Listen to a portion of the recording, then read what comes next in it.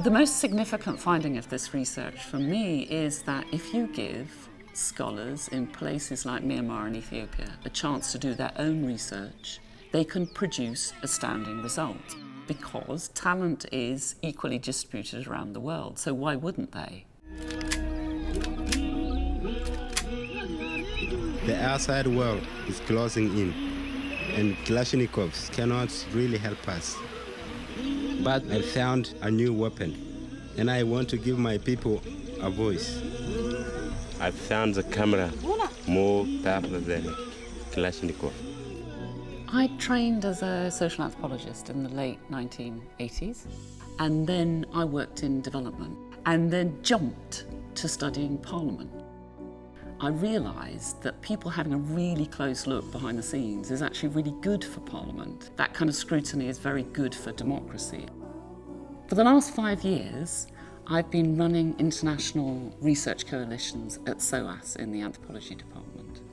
I became really conscious of how important scrutiny of political institutions and political processes is. One of the really significant projects is run by an incredible team who we met at a conference. Olisalari Olibui and Tesfahun Hailu became friends and put in an application for a proposal based on their research about the Mursi in Ethiopia. The Mursi are an extremely marginalised group of people who are subjected to land grabs and harassment. And this coalition between an anthropologist and theatre studies lecturer and a pastoralist filmmaker and now playwright is the most innovative example of research I've ever encountered. All too often you get artists and filmmakers kind of asked to disseminate findings right at the end of the project, but the beauty of this one is that they're working in collaboration from the very start of the application throughout the process of the research.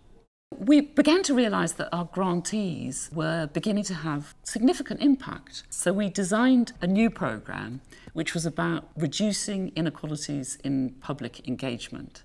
And we collected together the artists and the scholars who had been working in our programme for a huge arts festival.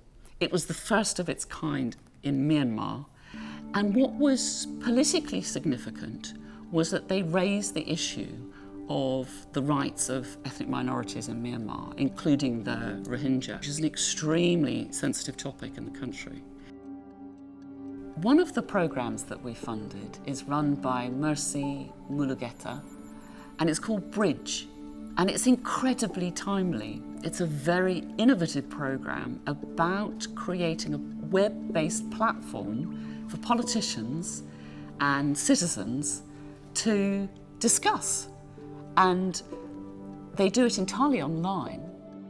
So the significance of this platform is that it's moderated in a way to really encourage people to focus on content, but to do so in a way that allows the conversation to move forward and doesn't get stuck just in insults.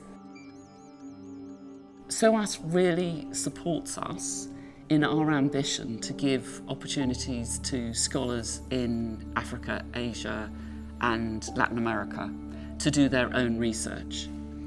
They're not used to doing this, so it's well worth giving advice and support. But also, what's very interesting about giving national researchers an opportunity to study their own political systems is that they have a really deep understanding of the local issues. So they don't make assumptions that democracy means the same thing that it means to us, for example, in the UK. They come up with vernacular ideas about how democracy needs to develop in their specific place.